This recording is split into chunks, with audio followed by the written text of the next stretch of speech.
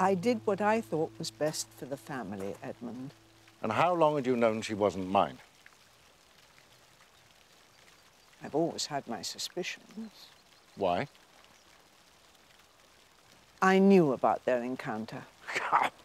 And after all that, you still couldn't tell me. I'm your son, for God's sake, your own flesh and blood. Well, what good would have come of it? Tell me that.